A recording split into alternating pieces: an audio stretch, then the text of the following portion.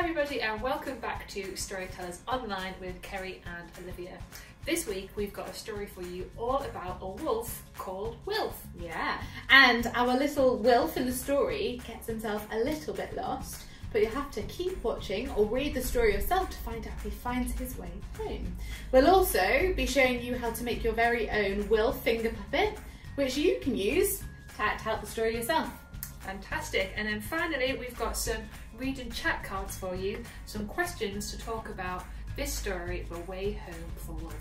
Brilliant, let's get reading. The Way Home for Wolf.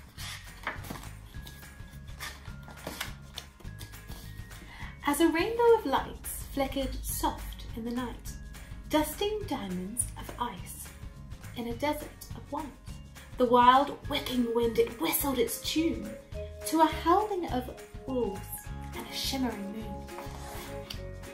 And the loudest ow in this echoing song was a wolfling called Wilf at the heart of the throng. He loved to be fierce and longed to be grown. He liked to try everything all on his own. Look at me, I am big, I am tough, he would growl, whilst he showed off his strength and practised his prowl. One night it was time for the wolves to move on.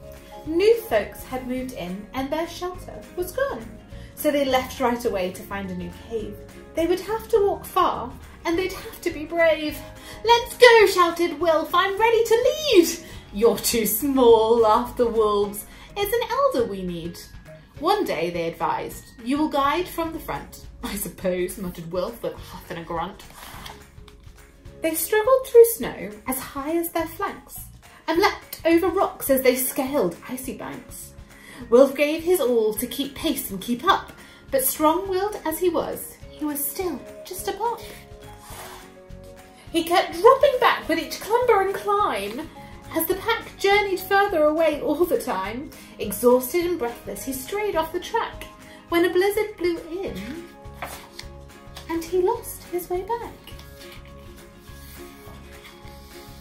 Wilf longed to howl help and to holler it loud, but his throat was too hoarse and his heart was too proud. He lay on the tundra, his tail curled up tight, a blanket of stars his bed for the night, until crack went the ice, crack and creak. Wolf jumped to all fours with a deafening shriek.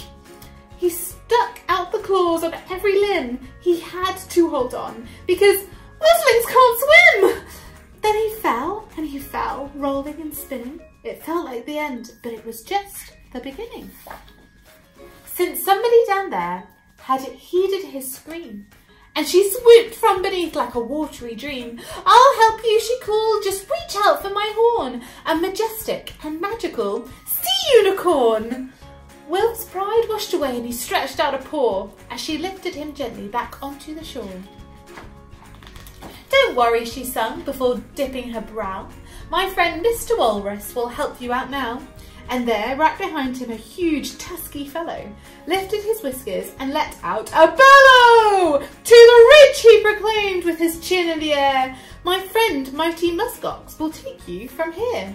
And with waftings of fish and a very loud snort, their journey was made and their travel seemed short. And there, sure enough, on the ridge was the ox, who took Wilf as far as his friend Arctic Fox, who followed his nose through the trees to a goose, who guided him honking to this ancient moose. The moose knew these wilds like no other soul. He was steady and true in pursuit of their goal. And as twilight closed in, Moose sang out a call to a fluttering, tiny fluff ball. A bear moth who showed Wilf the rest of the way to the place where this wolfling most wanted to stay. Thank you, Wilf waved as he rejoined his pack, and the wolves howled with joy that their wolfling was back. They huddled him in and cuddled him close, and fussed over which wolf had missed him the most. Wilf, he knew then that when all come together, the darkest of times are easy to weather. So he bowed to the narwhal, ox, walrus and goose, and vowed to the fox and the moth and the moose, if ever I meet one who's strayed off their track, I'll help them along by guiding them back.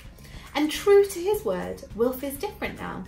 And his world seems much smaller and warmer somehow. Since wherever life takes you, wherever you roam, we're all just a handful of friendships from home. So now I'm going to show you how to make your very own Wilf the Wolf finger puppet.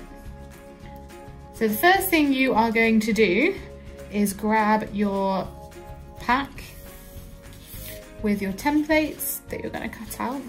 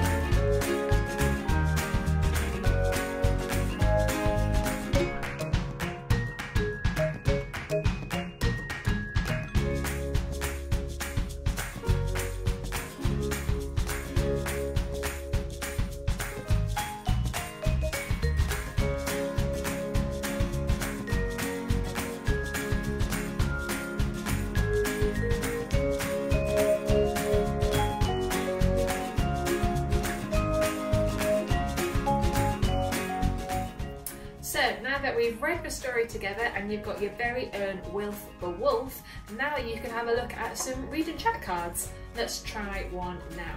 Kerry, what was your favourite part of the story? Ooh, I know this one straight away.